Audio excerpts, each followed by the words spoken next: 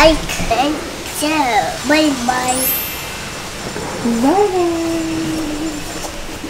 We're in Kamayan, Subic Bay. Pakita mo naman sa babe. Guys! Yun. So, Ay, galing mo tayo. Papi, si Mommy.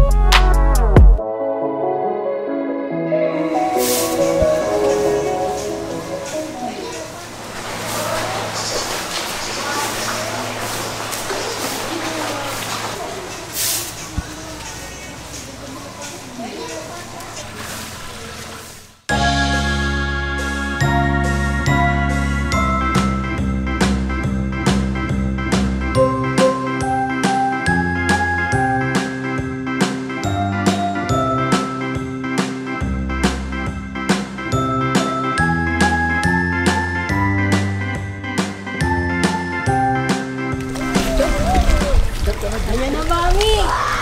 Ayan na si Mami!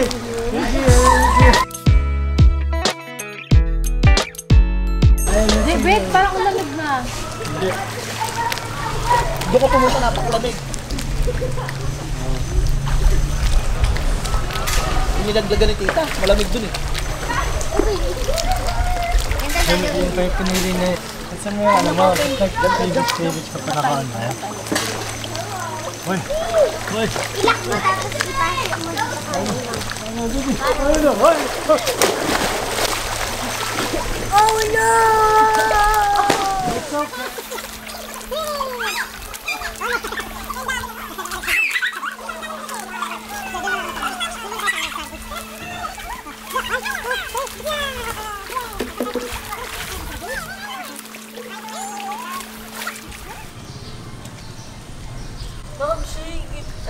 Good morning!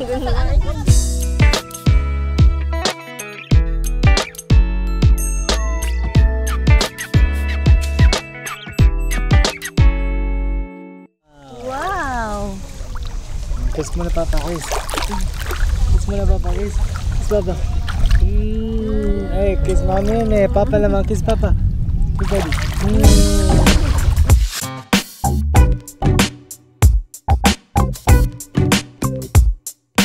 Didi, where's the sand? Show mommy, where's the sand? Mommy, look, look. My son, si Didi, where's the sand? Where's the sand? Show. Hey, galing, Didi!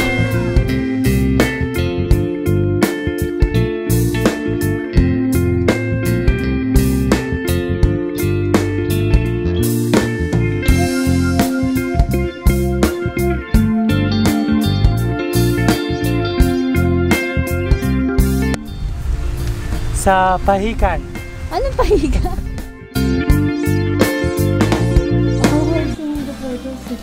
Palagi na sila, di sila gumagalaw. Ayun na pala yung turtles. Ninja turtle. Oh, I see. Hi! Ay, dito isa.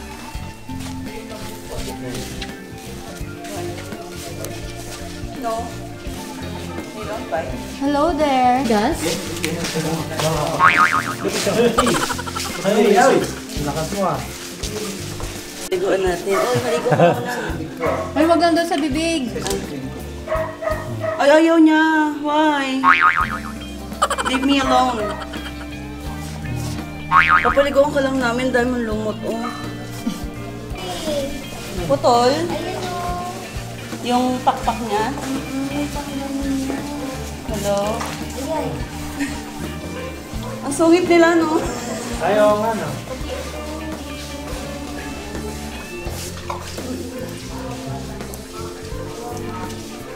Ano yan yung boy?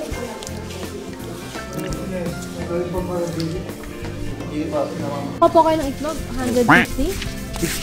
16. Ah, 115. Anak po niya? Hindi po. Nasa web ko na yung itlog. Diyan po sa pangpang.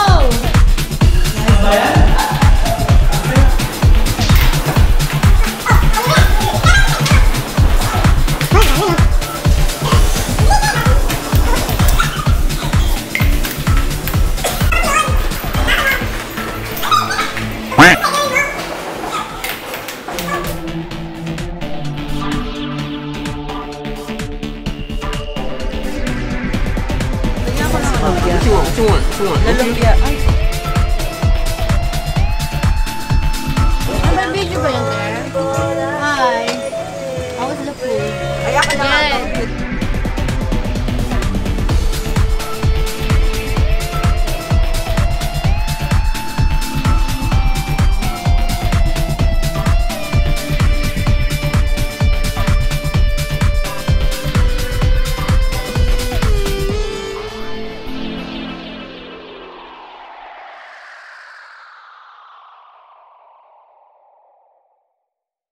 Oh, tara dito sa dulo. Tayo sa dulo. Hi. Hi! So, first and foremost, na-appreciate ko yung palm trees. Mafe-feel mo talaga yung presko ng hangin kahit mainit. So, I like that. Number 2, the swimming pools are nice and kept. It's kept clean. Maya may nagma-maintenance, naglilinis. Convenient din na may beach. Na may coral design pa kasi yun nga, kapag low tide, kitang-kita yung corals. Bad, maraming vendors, maraming nagbebenta sa'yo ng souvenirs, gano'n. Maraming askal.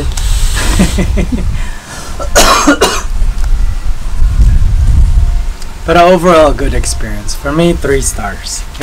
Overall, 3 stars. Okay. For the price, okay naman siya. Tol. Go. Nakakatakot kasi yung anak niya pinupuntahan ng mga black lady. Maaswang. Hindi, okay na. Nasabi niya naman nila. Okay na. Mga ano to? 3 and a half. Para 3 and a half. Oh, ba't mo naman yung ano, yung ambience? May black lady daw. May black lady Malaking dito. baboy. May malaking baboy. Pero black lady talaga daw, sabi ng babae. Kasi nung tinanong nila, yung mga nandito, hindi na raw bago yung naging ano namin. Kasi meron na rin nangyaring ganun. Lumilipat sila sa baba. Ay, ganun. Kaya, So, black lady daw, hindi naman daw aswang.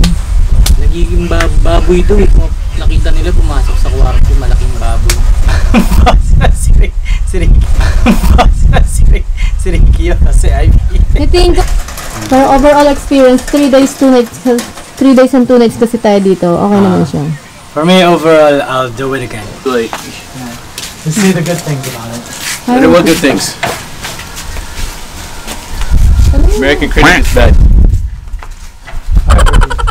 So, what is your overall view of the resort? How was your staycation, the 2 days? What's good about it? What's bad about it? Let the camera know. Speak! You may speak now, child. I mean, it's okay. You know, it's nice. Nice weather. Sand's nice. You can have a boat ride. That's nice too. There's coconut trees. That's cool. There's a lot of pools too, close to your bedroom. That's nice as well. That's pretty cool. Yeah. Out of 5 stars, or from 1 out of 10, how do you rank 5 the star place? lang, babe. 5 stars. 5 stars, put 5 stars. Hindi, ibig sabihin, no, hanggang no, 5 no. star na kasi yung review. Shit. 3.5, 4, 4.5, 2.5. 2.5? 2.5. Bro! So what could have given it some more star power? Suggestion. If they had like better room service, I guess you could say. Cause like my toilet was messed up, and like we went to go talk to them. Like 4 hours later, the toilet was still broke. Like they didn't fix it off the back. That's like one problem that I like worked on. So better customer service, Better what's that? Amenities. amenities. Yeah, I mean like they didn't have like anything I wanted to iron my clothes with, and no iron whatsoever. You know what I'm saying? So, something like that would help out. If you want like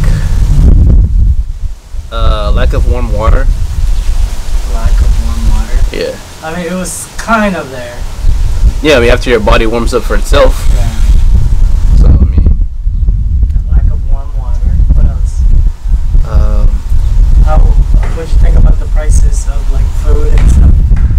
I mean we really, I mean I guess the price is okay for the food. I mean we don't really buy food here though. But I have to go out to buy food.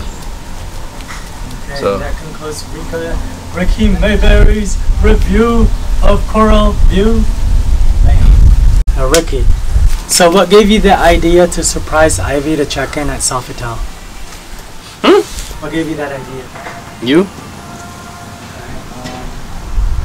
Not that. What I meant is, what makes you want to do it for her? Ever experienced something that she hasn't experienced before? Something that she wanted to do that she think that she would never get a chance to? I like surprising her too. Okay, so he just wants to surprise her.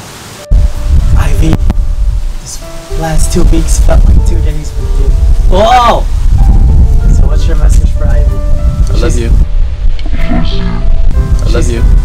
Damn! Like, can you do like a build up before I let you? To build it up. Okay, I. You built it up.